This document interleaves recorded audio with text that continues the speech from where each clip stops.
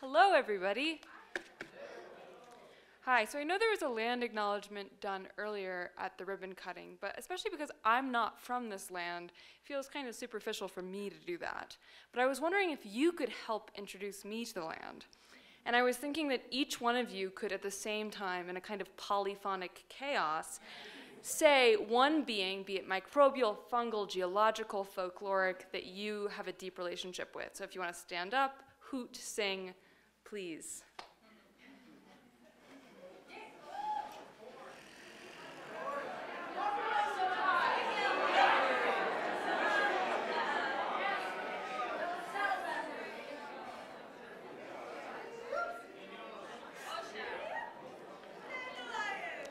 Thank you.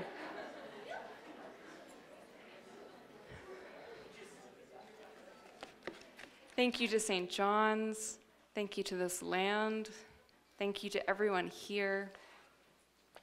All right, can you hear me all right? Okay, wonderful. So, my talk is called Myth and Mycelium. You have been on the water since the third tremor shook the island in early morning. The gods are walking across the land. Their footsteps unsettle the ocean. They have been in dispute since before your grandfather's time, and the seer long predicted they would soon come to battle. Soon for the gods could be hundreds of years. But when the dogs began to howl this morning after the third tremor, you knew that the day had arrived. Again, the ocean roils, buckles. Your flimsy fishing boat wobbles beneath you. Against your throat, a knife point of sorrow reminds you of the girl who would not come. She called you a dreamer, tossed her auburn hair as she headed past you to care for the sheep in the field her family shares with yours. You could convince almost no one to come with you but your younger brother Clumenos, who clings to the side of the boat, and the dogs, threadbare animals with eyes like embers. 3 of them barked until you let them aboard. Now they press against you like a skin of fur. True, there have been tremors felt on the island before, but no one else in your village on Akrotiri believes these are more than the passing pad of a god's foot on his way to woo an unsuspecting mortal. And then it happens. The sea convulses with sound, the thrum of 1,000 mountain-sized lyres all plucking the same chthonic note. The sky combusts, or is it the ocean that explodes? The force arrives from above and below. One set of gods collides with another. A vasculature of flame fractals out through violet ash, and thunderbolts pierce the sea again and again, setting it to a boil. The dogs are howling alongside you, and your brother is screaming. Where your home island used to be, in the distance, a solid sheet of fire. The water beneath you begins to steam. You scream at your brother to row, to row, to row. You know in this battle that it does not matter which gods win. All the mortals, despite their rituals and allegiances, will lose, vaporized into skin-tinged smoke, curled into ashen silhouettes left behind in gardens, kitchens, sacred grottos, consumed by monstrous walls of water. Whatever gods arrive next will rest on the debris of an entire culture, an entire people, but perhaps you can make it. Perhaps you can carry your stories of the old gods in your breast to wash up on another island. Perhaps all it takes is one human seated with one story to keep alive the memory of the lost flowers, the recipes for mead, the ivy, the hymns to the horned gods, the honeybee goddesses, the drum beats to summon rain, the auburn-haired girl standing at the fence posts cutting the scythe of a smile into your heart. You pass through the bottleneck of a cultural extinction event. You live to tell the tale again and again of how the gods fought, to anyone who will listen. Many saw it, but not all were so close. You live in a culture of breath. All information, sacred, practical, ecological, is nested in stories so compelling you can't help but retell them to an audience.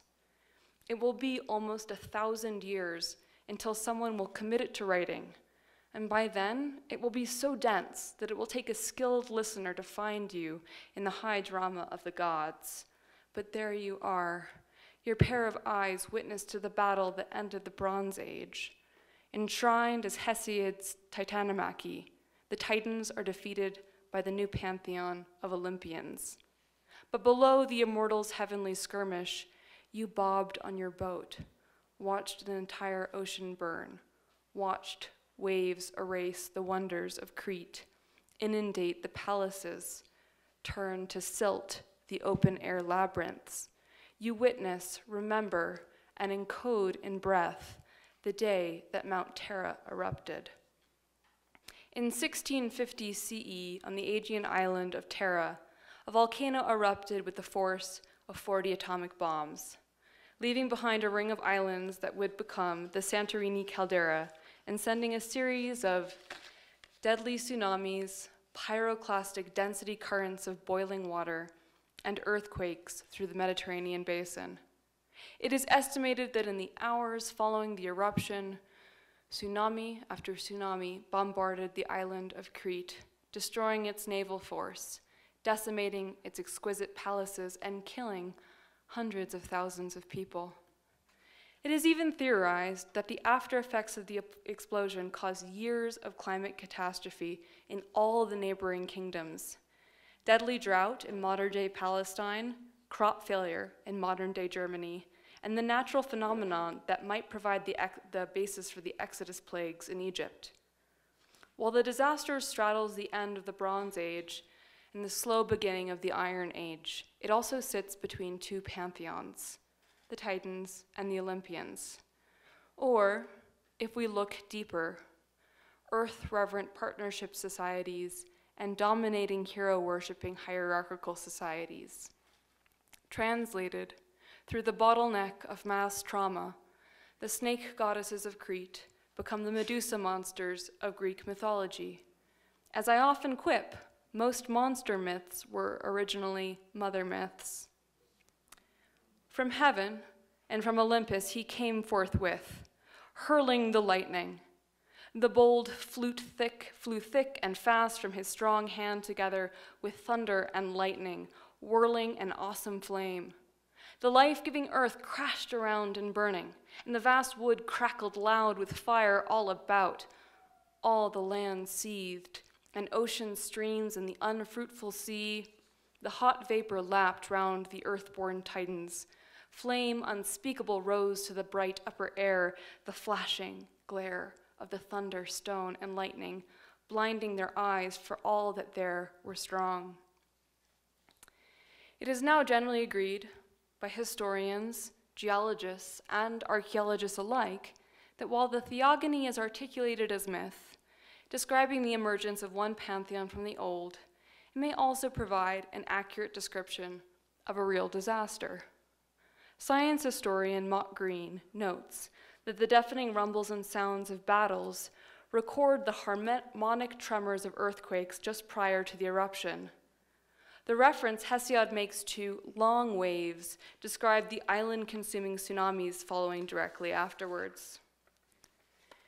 In many cases, indigenous folklore and myths precede science in their accurate documentation of ecological phenomena, notably in Aboriginal stories about devils descending from the heavens and creating massive craters. It was only after following these stories that the Henbury craters were identified and iron slugs were pulled from the ground, confirming a meteorite strike. The Pitt River Nation, also known as the Achumawi, have a cosmology that dates the universe at 10,000 billion years old. This myth far predates the material reductionist conclusion that the universe's lifespan is indeed close to that estimation. What if, as modern readers, we have forgotten how to read myth?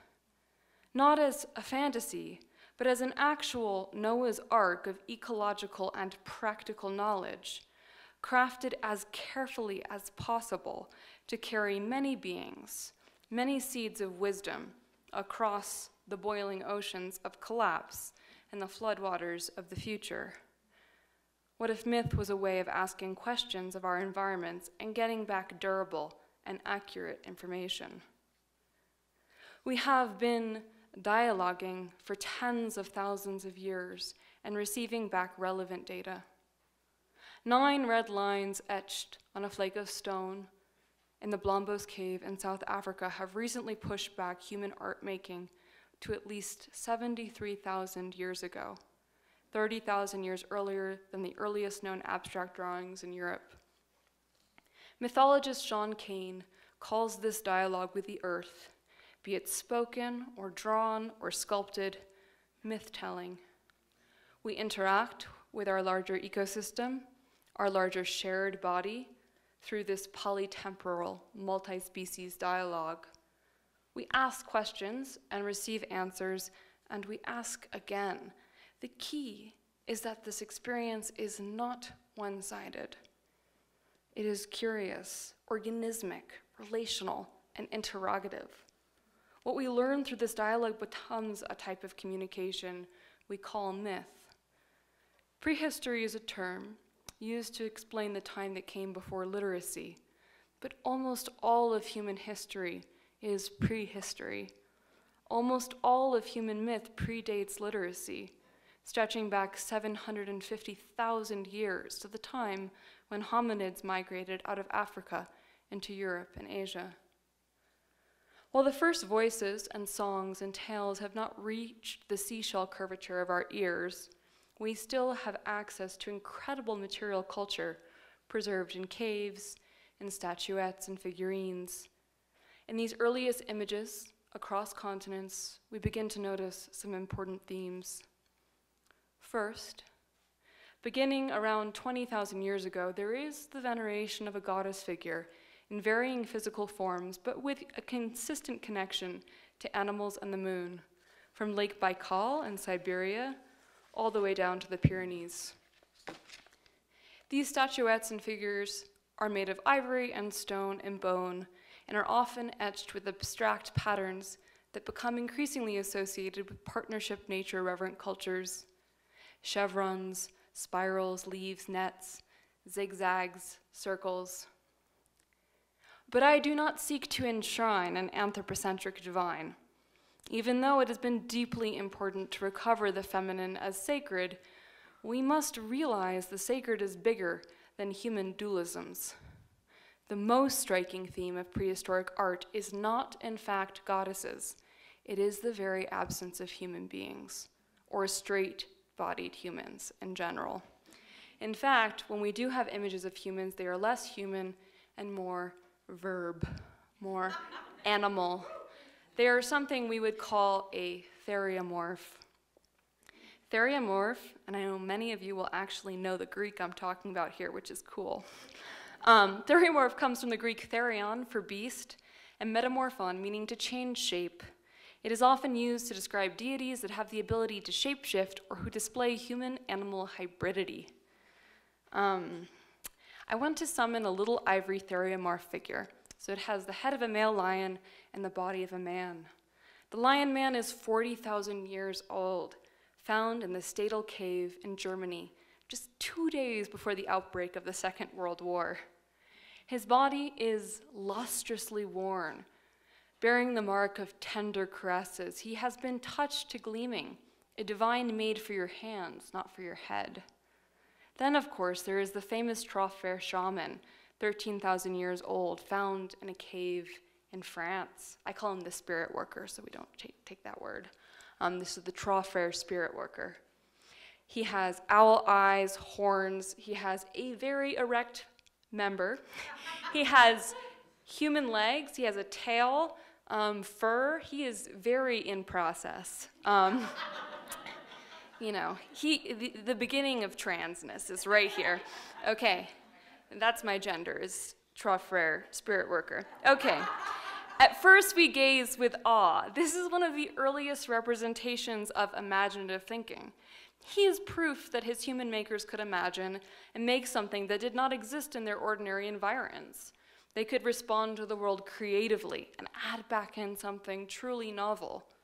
But although this interpretation is neat and seems to put a nice stake in the river of human evolution, designating a spot where we became creative, self-reflective beings, I don't think it totally does justice to what we're seeing.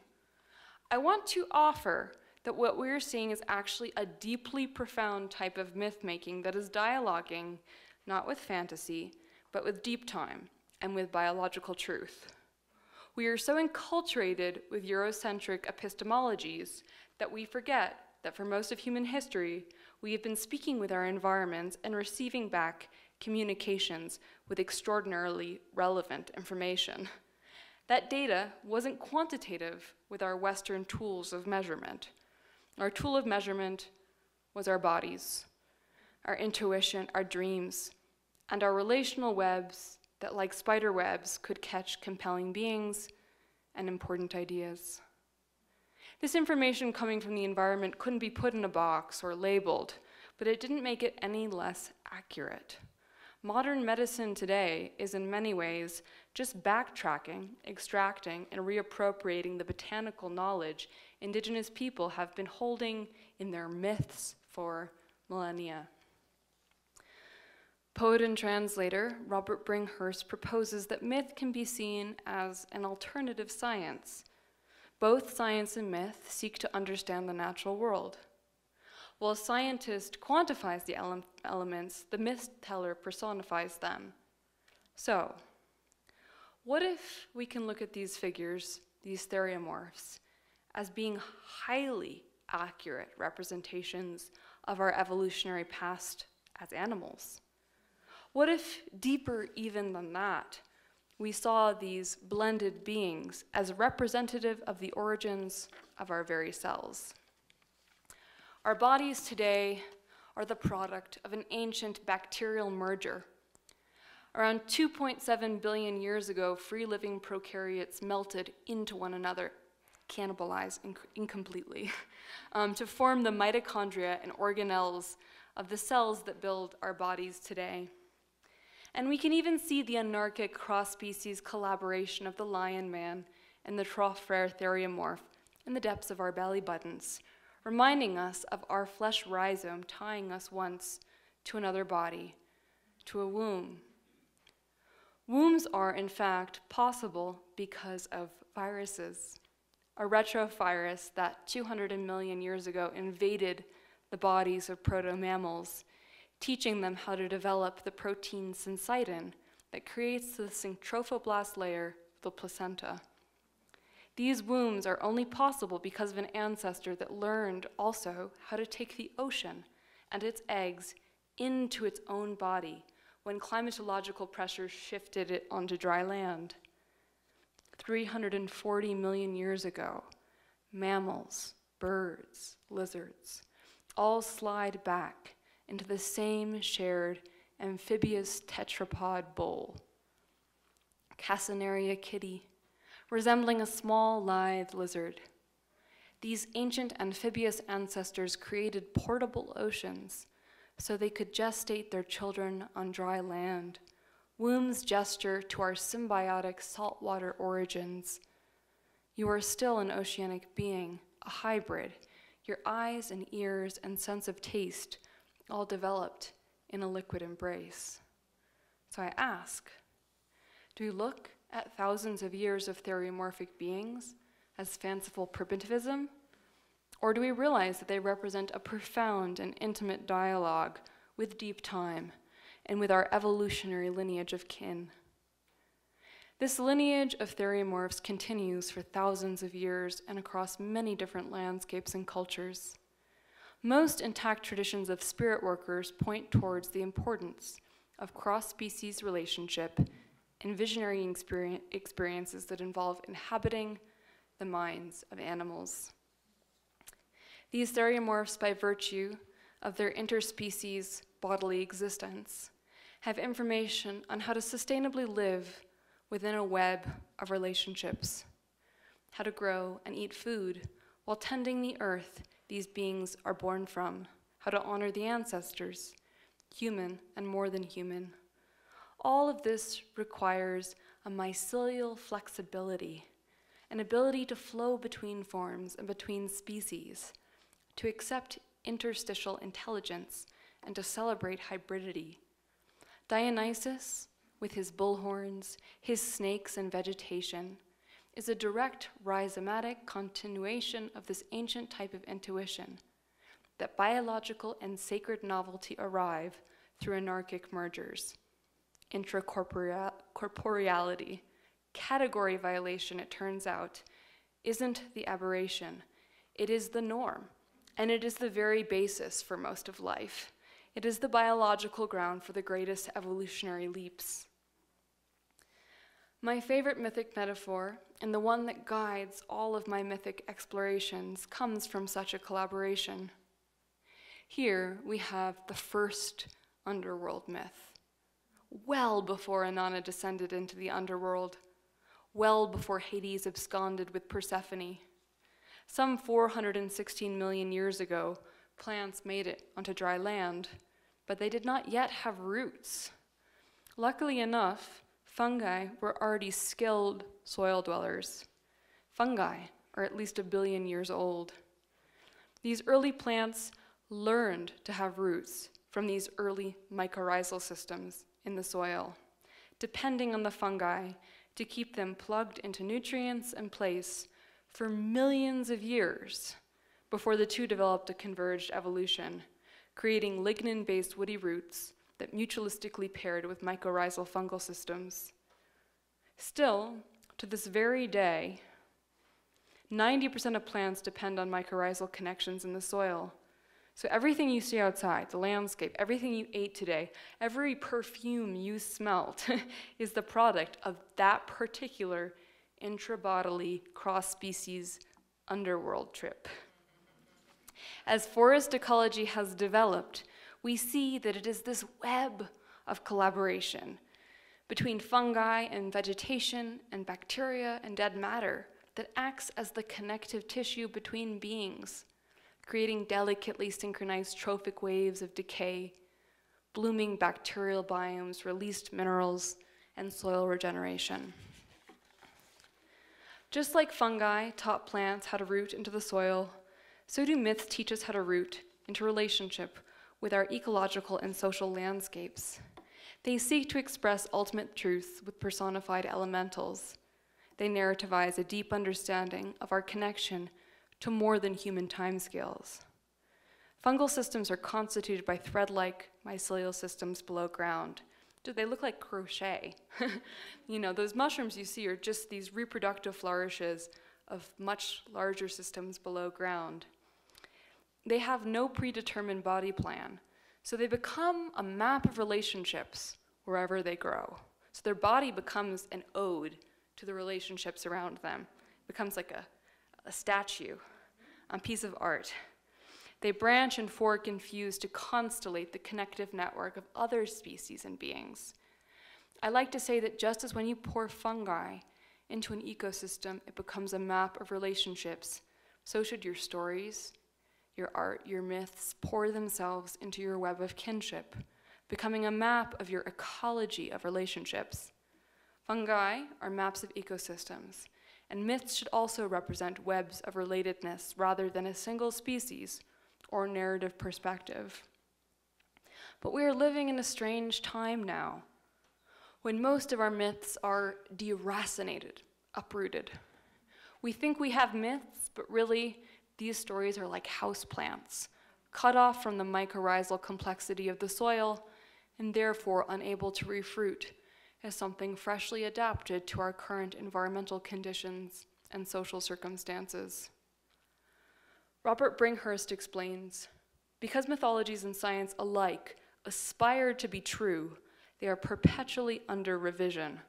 both lapse into dogma when the revision stops. Revision is decay. It is the acknowledgement that most of the work happens under the ground.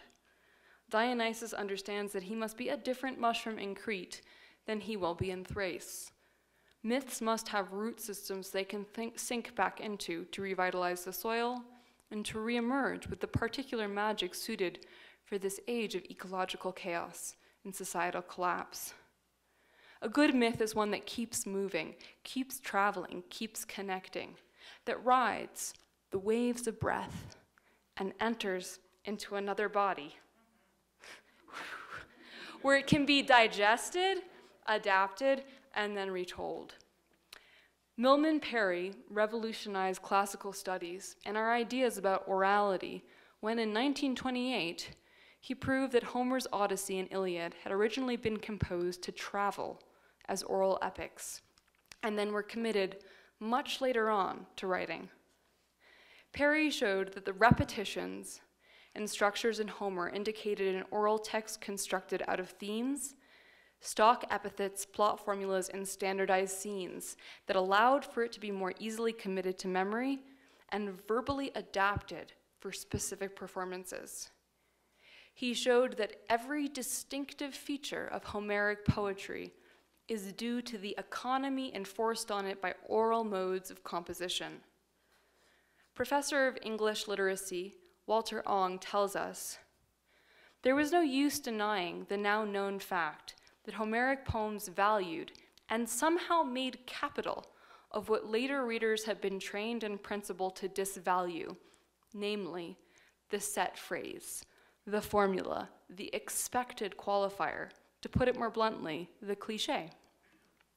The lineage of bardic poets that would eventually be conflated into the monomyth of Homer were known as rhapsodes. The word rhapsodize was used to describe the performance of oral epic and comes from the Greek rhapsoidos, meaning to stitch the songs together. The weaver and the storyteller were both the stitchers of texts and textiles. To rhapsodize referred to the oral rhapsode's repertoire of stories and myths and epithets he could improvisationally stitch together into an epic particularly tailored to the needs of a specific time, audience, and context. Contrary to general belief, these epics were not memorized word for word. Rather, they were organismic. The traveling bard memorized the general episodes and characters and an ecology of epithets and standard phrases that, depending on the extra-textual inspiration of audience and setting, were stitched together anew with each retelling. It is the reliance on set formulas, on disarticulated stitches of song and cliché, that allows oral poetry to migrate, change, and adapt without ossifying. Like Odysseus, washing up on the shores of strange lands, new places require new ways of telling your story. If you stick to the old version, you might anger an irrational despot or violate a set of mores. To stay alive, you had to be able to break down an epic to its memorable phrases and episodes, and then to stitch them back together again in such a careful way that the performance didn't get you killed and responded accurately to new circumstances. The rhapsode depended just as much on decomposition of stories as on the composition of stories. In fact, you can think of the traveling bard as being a traveling compost heap, able to alchemize and rot down popular themes and characters so that a new story could sprout for a new audience. Penelope's weaving and unweaving of the shroud mirrors the Homeric tradition. To rhapsodize is to stitch the songs together, to weave the textile. But to rhapsodize also allows and needs the unstitching of the songs, the unweaving of the songs that makes room for an opening, a new audience, and a new version of a familiar epic. It is fascinating to me that a lot of what we characterize as bad speech, as feminized speech, or bad literature, is what made oral narratives hardy, resilient, and rhetorically powerful.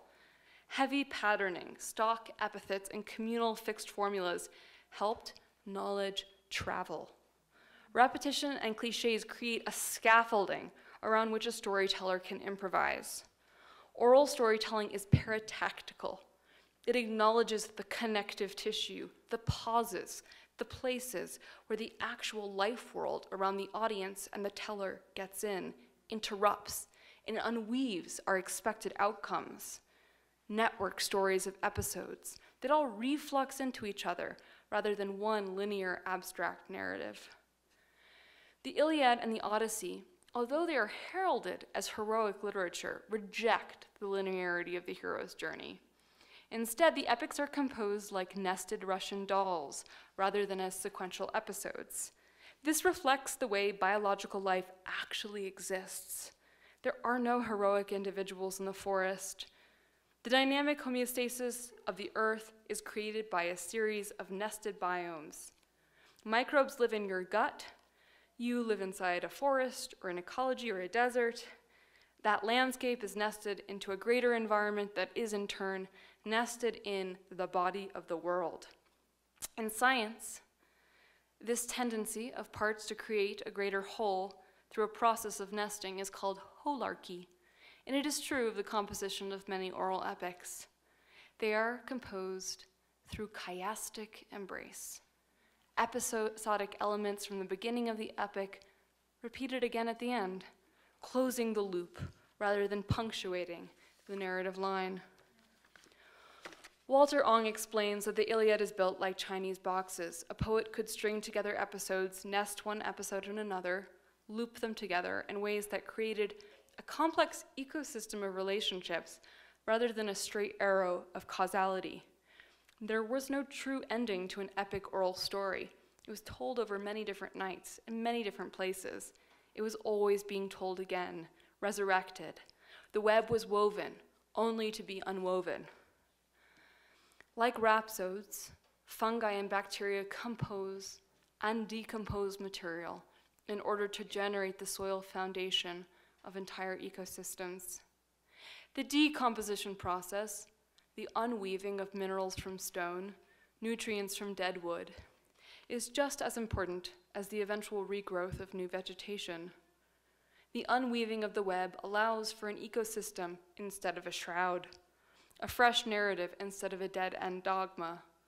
When I see a dead deer melting back into dust and mold and moss, I see the invisible handiwork of microscopic Penelopes, never allowing the text to finish, the ecosystem to halt its regenerative cycling. Myths have a root system in orality, in a rich inheritance of decomposition. They are built to break down, and then, after proper rotting, stitch back together, like fungi stitch back together the soil and entire forests. But what happens when you interrupt these biological and narrative cycles? My favorite example is the rich tradition of vegetal gods in the Mediterranean. Dionysus, Osiris, Attis, and Adonis are mushrooms that above ground look like individuals, but that are all rhizomatically connected to the same mythic mycelial system below ground. All these gods cycle in and out of growth, decay, regrowth, highlighting the biological and narrative necessity to weave and unweave in order to keep a story adapting to shifting needs. They arrive with fermented beverages, song, dance, vegetal anarchy, and then they die. Their bodies always mulched back into the very landscapes that initially gave them birth. Perhaps Dionysus is the best example of a mushroom connected below ground to a mycelial map. Dionysus always appears without warning, overnight throwing cities into disorder. And although archaeological evidence shows he is one of the oldest pre-Olympic gods, so before that Mount Terra explosion, first mentioned in Minoan Linear B, he is always personified as a stranger, as young, as new. He fruits up across the Mediterranean in different cities, always looking a little bit different, offering a variety of fermented beverages as suited to specific ecologies. But the real Dionysus is the mycorrhizal system of vegetal gods below ground, weaving a net that is ready to pop up and proliferate wherever nature-based ecstatic wisdom is needed. I have been thinking of textual myths as fruiting bodies. And when you have a fruiting body, you must ask where its roots are located. What is its mythic mycelium? Nowhere is this made clearer than in the case of the illiterate magician and storyteller known as Jesus, or Yeshua. This illiterate nature-based magician has been deracinated from the ecology of Galilee. His body literally disappears, and unlike the vegetal gods of Osiris and Dionysus before him, his body does not go back to the land, to the forest floor, to nourish the fungi and complete the virtuous cycle. He is deracinated. And when his teachings are translated into Greek, the very language of his executioners, his nature-based Aramaic parables no longer make any sense. When Jesus said the mustard seed was like the kingdom, he was referring to the most pernicious and least favorite weed of Galilean farmers who are already struggling to grow the food to pay their taxes and keep hold of their land. So this is a very dangerous enemy. He was saying to his farmer friends, the kingdom is like an invasive weed that you have a very difficult relationship to and could cause your family to starve or die. And it's already here. It's in your fields, so watch out. Most of Jesus' teachings were intimately rooted in Galilean and Judean ecology and culture, but we lose the nuance when we translate him away from his actual body and his actual environment and his web of relationships. No wonder his teachings have been so easily perverted into simplistic dogma. Returning to myth as a symbiosis between people and place, I want to summon the fungal weavers, the ancient rhapsodes. When your wisdom is housed in vocalizations, the idea that knowledge is a relational verb, a weaving together rather than an isolated object is affirmed. Information is a verb that weaves a teller and an audience and an environment together. One syllable must decay in order to make room for the next. In fact, in oral tradition, the word permanence laughs at itself. The perma already evaporated by the time you can pronounce the nence. Life keeps moving, it keeps weaving and unweaving. Myth, when it is consciously created, can be a powerful way of coming back into dialogue with the polluted ecologies within which we find ourselves negotiating climate change and social upheaval. And yet, while it is important to reroute mythologies that have been deracinated from their original ecosystems, cultures, and modes of transmission, reclaiming their forgotten earth-based wisdom, we cannot return to the folk traditions of our distant ancestors. We cannot demonize writing and information technology. We can instead reclaim myth-telling as a way of asking our more than human network of allies for more feral suggestions on how to dismantle the dominant paradigms driving climate collapse. I want to offer that it is time to construct our personal and collective Noah's Ark of narrative. We need to decide what ecological information specific to our locations, what information about climate change and gardening and farming and lovemaking and ritual and music and survival we want to place in our arks. Each person will have a different species they want to include. Each person will build a different boat with different words. Most likely our books and our computers will not survive what is to come, and neither may we. But our stories will ride the wind and sail the oceans. If we nest our vital information in compelling enough narratives with gods and romance and plants and high drama, they may be able to travel across stormy oceans for thousands of years to come. We might be able to remember them and tell them to someone else someday, able to transmit the memory of our flowers, our landscapes, our kin who have gone extinct. How do we create the narrative soil that will sprout these new stories, freshly adapted to our crisis? The myth-making we are called to do now is probably closer to something like composting. We live in a culture that is remarkably good at abstracting itself from the waste that it produces and offloading it onto marginalized communities that are the least responsible for its creation. We cannot simply decide that civilization and patriarchy are toxic and then reject them. Instead, we must take responsibility for our bad stories through the alchemical power of rot. On the compost heap, nothing is exiled. Beliefs and epistemologies that were never designed to touch combine inappropriately. They ferment into soil that can grow something new to meet the demands of our dire circumstances. For our circumstances are dire, and we cannot keep letting mythic systems that we did not author continue to decide our narrative direction. We can no longer abide by stories that center heroic individuals and human concerns. Let us pour our heteronormative lovers into lichen, watching as they symbiotically fuse and forget their socialized genders. Let us turn King Arthur's Round Table into a pitcher plant, hosting and nourished by the excrement of an inquiline community of insects and invertebrates living within its tubular body. Let us coppice the hero's journey like an old tree, delighting when the cut trunk of an ossified narrative sprouts into many shoots and many possible stories. Let us turn linear narratives into convoluted food webs where one being's refuse becomes the sustenance of another's survival. While science and myth are seen as opposed, I want to propose that the tools of science have provided us with a unique window into the lives of the beings whose myths might save us. Inspired by the work of philosopher Isabel Stengers, I believe the most resilient thinking will occur in the overlap of disciplines, creating what Stengers calls an ecology of practices. We can return to the hybrid wisdom of the theriomorphs. Symbiosis is the basis of life itself. Biological and mythic novelty arise from unruly compromises between species, epistemologies, and between beliefs.